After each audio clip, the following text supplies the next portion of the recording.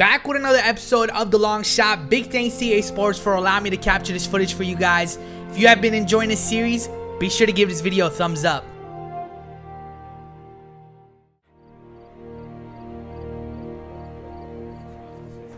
We've heard what Carlos has to say about the merger. Unfortunately, without Hank here to represent the team... Rest in peace, Hank! So not only does Coach Hank pass away, but they're trying to take this football team away. But I will open up the floor. This town needs the Bullfrogs. This town needs Mathis High School football. It's the fabric of this town. I could tie every single person in this room to the benefits of Mathis football. Not to mention the town itself. I mean, we did win state in 2012, didn't we? That was with Hank at the helm. And as much as I hate to say it, this merger is gonna... Oh, hold on now. Just hold on a second. Now, I know I'm no Hank, but I do believe I know what he would say if he were here. He would say what he told us in the locker room every single day. Football is family. And without football, we're no longer a family.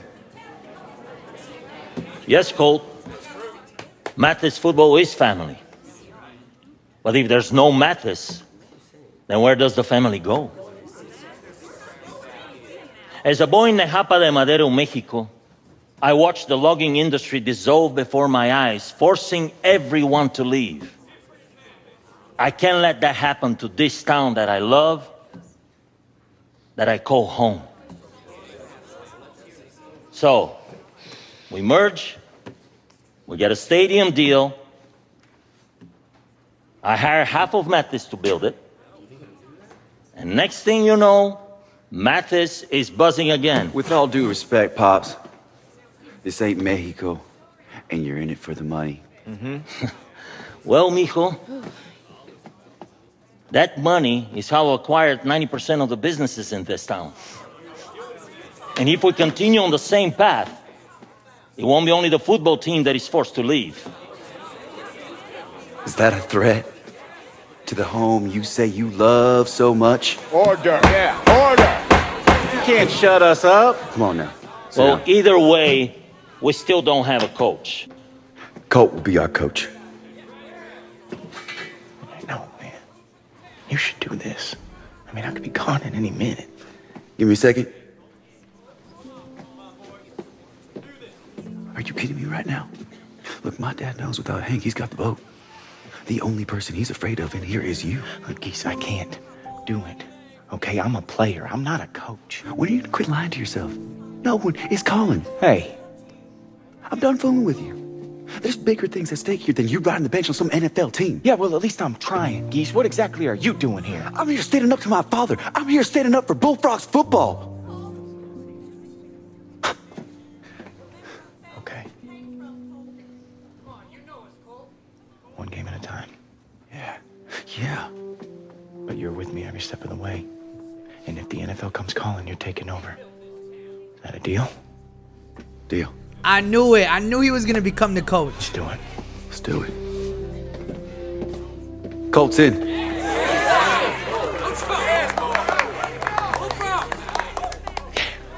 A coach and no money. The state of Texas will give $1 million towards a joint stadium.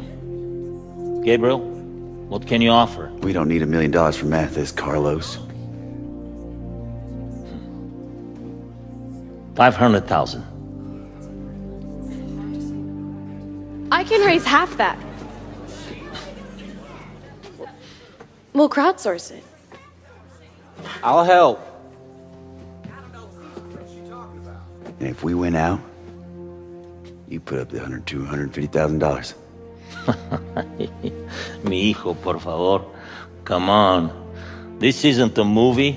It's not make-believe. Winning doesn't make money fall from the sky. I'm standing right here facing the facts. Yes, you are. Okay. I'll make you a deal. If this team makes the playoffs and the city raises $250,000, I'll match it. On one condition. Name it. If the money is raised, and this team wins out at the time I hand out the check, Colt must commit to Mathis football by signing a 3-year contract. Colt? Yes or no? Everyone's waiting for you. Okay. I'll do it. So not only do we have to win out, but we also have to raise $250,000 in order for this team to stay here in Mathis. You know you're better at this than I am. Nice try. Hey, boys, come on, bring it in. Come on double, let's go. All right, take a knee. Everyone. Now, I know a lot of the talk lately has been, you better win or else. That's not true. What you need to do is focus. Focus on playing hard and playing smart. That's it. All right, say you're driving across country. Now, you ain't gonna do 3,000 miles in a minute. You gotta drive within the headlights. Worry about what's in front of you. And the next thing you know, you're gonna find success. Because the next thing you know, you're gonna be in California. Drive within the headlights. You know what? I like that. I like that a lot. So that's what we're gonna do. Let me hear focus on 3. Go home and get some rest. 1, 2, 3. Focus! Go home and get some rest. No, just focus. Go home.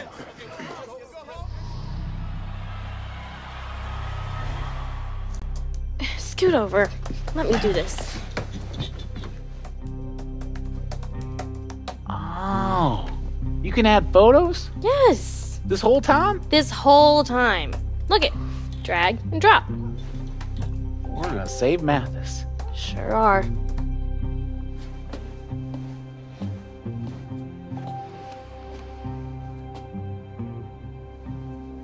Let's drive within those headlights. That's right.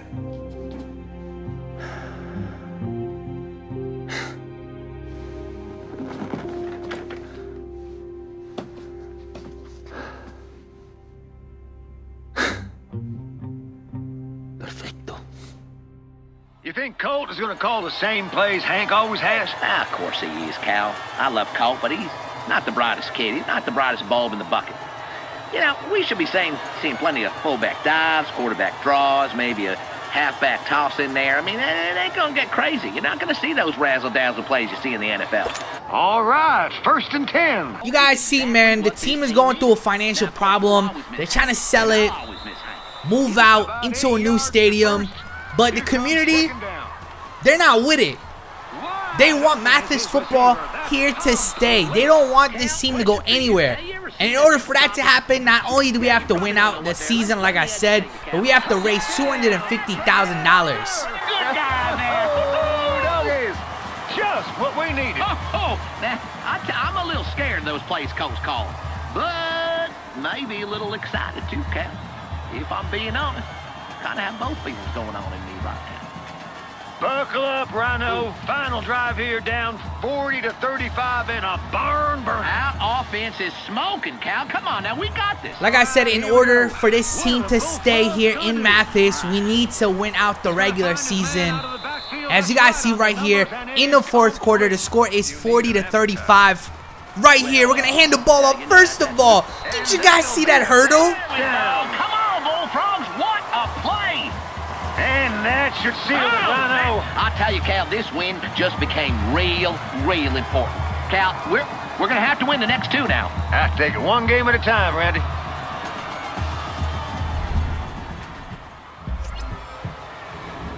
No, like this. I'm trying. Here. Please, please, please donate if you can. It'll feel good. Once. Come on, it will. Donate.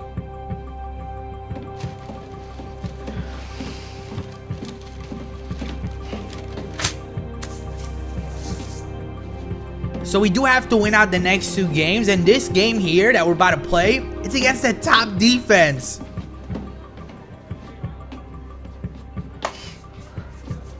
Alright. All right, folks, Mathis comes back out and, well, wait a dang minute here. Wendell Chase is back at quarterback. What in tarnation? Dylan must be hurt. Man, Cal, this is so good to see them spread the ball around like this. Get Bob involved, Willie Pryor, Cade Parks.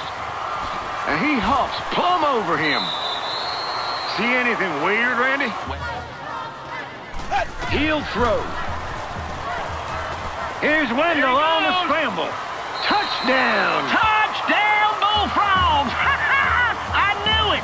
Wendell Chase comes through in a big way on the road, Randy. He sure did. You got to give credit to Coach Cruz for switching up the game plan on him. Great job, Bullfrog. Keep them out of the end zone here, and we win this game. You want me at corner again? Have to. I need you out there. I want you on 88 all the time. Coach, he's all district. He's like 6 inches taller than you. I don't care if he shoots lasers out of his butt. You ain't no football dummy. Stay on it.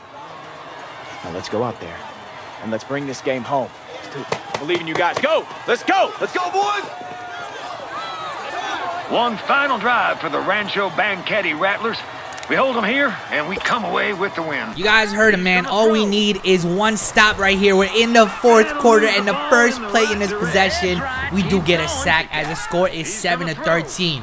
On 3rd and 22, they drop back, and it's an incomplete pass. Had it, but it is dropped. That was one heck of a stand by the Bullfrogs defense. Man, Cal, they look like the 85 Bears. Man, oh man! So the streak continues, but next week's is crucial. And it's against Beeville. Oh, no.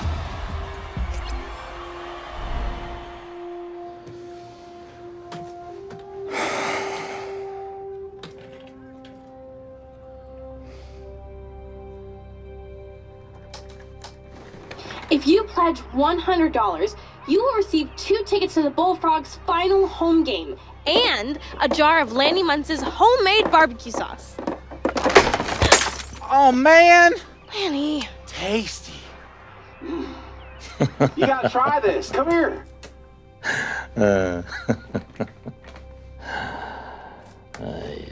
Man, this dude is an absolute hater. Like, you could just tell. He wants Mathis football out of here. So far, he raised $26,000 out of the $250K.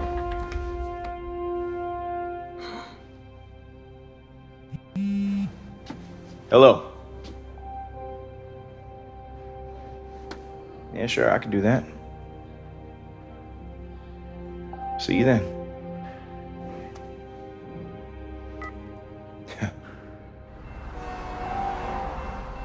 Would you like some lemonade? I had the lemons flown in from Argentina. Easier now with the ban lifted. Sure. Oh, please. So why did you call me here? Right to business. A man after my own heart. Well, first, I want to congratulate you on your success. Well, we are 3-4 now. 1 win away from fending off that merger, so. That's great. That's great. So, the money's raised? Not yet.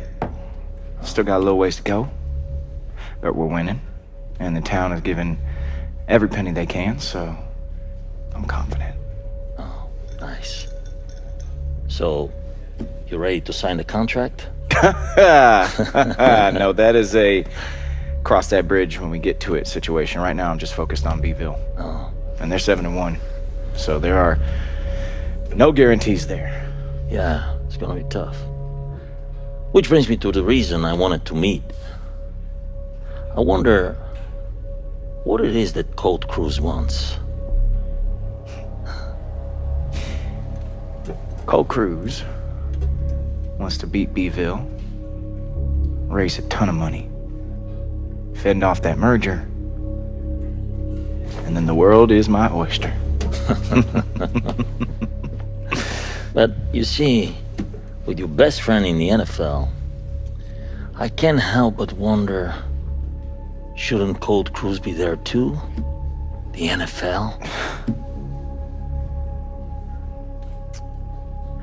Yeah. But, have you heard of Jerry Jones, owner of the Dallas Cowboys? Yeah, I've heard of Jerry Jones, Mr. Guzman. Well, as a Texas builder, you can imagine I have some connections to him. I'd be very happy to make a call. I get what you're saying. I should follow my dreams. Exactly. So I'll be out of your way. No, Colt. I'm saying follow your dreams so we'll thrive. See, this winning has been fun, but it creates distraction, not industry.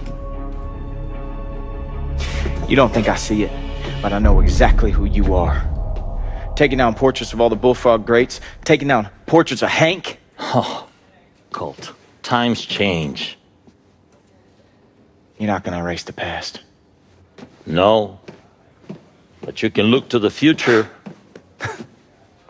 That lemonade sucks.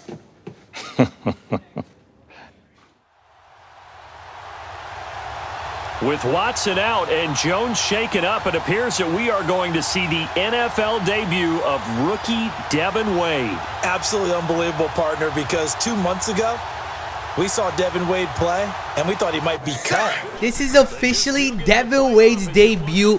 It comes in week number 10 with the Texans. Obviously, if you guys watched the previous episodes, which I highly suggest you do, the full playlist is down in the description. Devin Wade did get picked up by the Texans, and they also have Antonio Brown on the team. Yes, the Texans did trade for Antonio Brown in this story mode. They're able to convert on third down, and that sets up a 1st and goal. Devin Wade runs it in. Touchdown. Hey, welcome to the NFL, Devin Wade. What a start. First drive, and it ends in the end zone. Yeah, how about that? No one expected that to happen, let alone Devin Wade. Look, he didn't get any reps in practice, right? You're not working with the first-team offense. You're coming off the bench cold against a hostile opponent, and somehow you end up in the end zone for a touchdown. We're going to go ahead and move forward. The score now is 31-24, and we are taking on the Dallas Cowboys. Now, look, since they cut your boy Devin Wade, this is like a personal game for him. He has to come out here and try to win this one. As he breaks 2 tackles, he's going to get brought down here, and it is now 3rd and 7. Devin Wade drops back. A blitz is on the way, and I didn't even see it. Taken down. What a huge play at this point in the game. Offense struggled on that drive. Opportunity missed for Devin Wade in Houston as Dallas continues to lead 24-17. I'm not sure they were prepared for this. Devin definitely forced things and struggled, as you noted. I also wasn't too crazy about the play calling that they gave him as well. Didn't feel like it accentuated what he does best. Look at this. The score is now 38-34. The Cowboys have a lead. And now Devin Wade is going to try to bring the Texans back. He gets a big-time catch right there by Antonio Brown. Moving forward, they're going to be just short of a 1st down. 2nd and 1 on the way. On the 1st down completion. Charles Bill Cowher back as a head coach. Such an interesting storyline. In your opinion, how has he done with that interim tag? You feel the experience, and you can also tell the enthusiasm is back. All coaches miss the game. And he's back now. Honestly, I really wish like they had the time on the scoreboard. Like you can't really tell what's going on, but we are obviously in a final possession of the game as Devin Wade takes off. Hurdles over defender. Yo, how crispy was that? The hurdles look so much better this year. That was insane. Here we go. 1st and goal. Devin Wade finds a wide open man. Lamar Miller wins the game for us. I'm impressed, and I'll be honest, a little bit shocked. The Texans find a way to win, and they do it behind the arm of 3rd-string quarterback Devin Wade.